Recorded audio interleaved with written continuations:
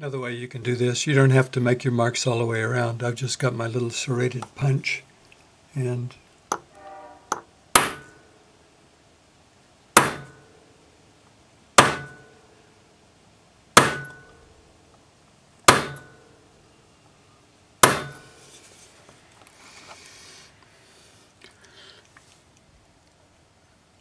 we only have to have the marks on the top, and then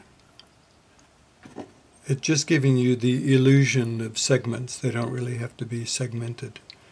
And then where the wings are going to solder to the body, we want both the wings and the body to be slightly flattened so they have a good solder join. So just hold them in your fingers. You don't have to do a killer job on this, but just slightly flat.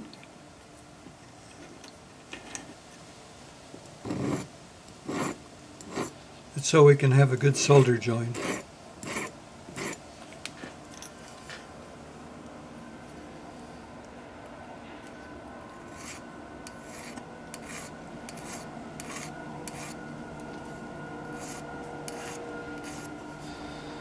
Okay, we're ready to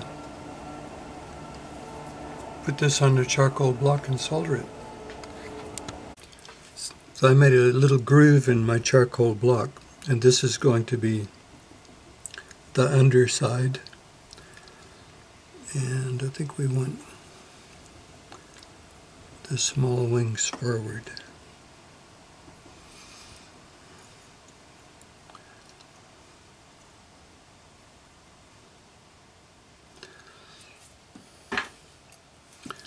So get it lined up.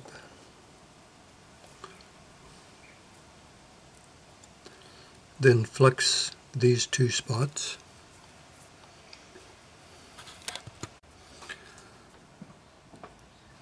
So just flex where the wings touch the body. So two pieces of easy solder nestled in where the wings touch the body. Try to get it all lined up as closely as you can. Now easy because we don't want to melt the wings, and we don't want them to collapse. So our same neutral flame, gently warm it up so the flux dries out. Then once it's dry, I'm pretty much just going back and forth down the length of the body. Don't concentrate your flame in one area too long or these will melt. These wings are pretty thin. If you see one starting to go bright red, back off.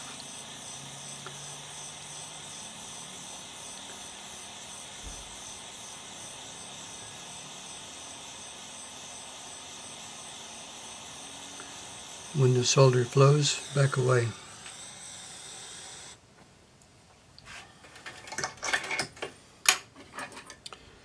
So quench it, have a look.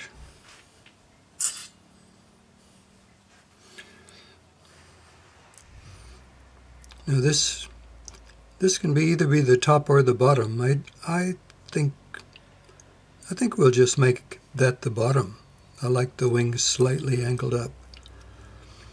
So this is the illusion of a dragonfly, and what I'll do is I'll probably solder a little jump ring, once again easy solder in between the two wings. I won't put the little eyeballs on it, I'll just leave it the way it is, and I'll retexture this tail, pickle it and tumble it.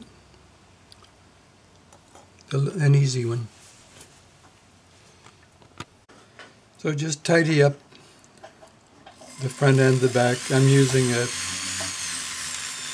little abrasive disc, 400 grade. Just slightly round it off. When you're working with something fairly fragile, but you need to be able to use small tools without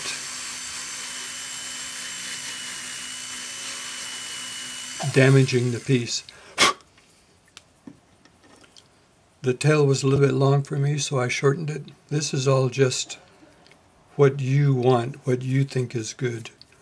And like I say, I'll solder a small jump ring in between the wings. So put the little join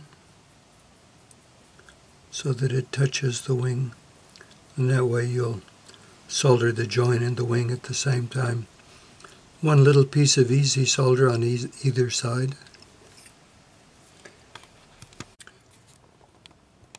You can see that I'm just resting the solder at a little bit of an angle,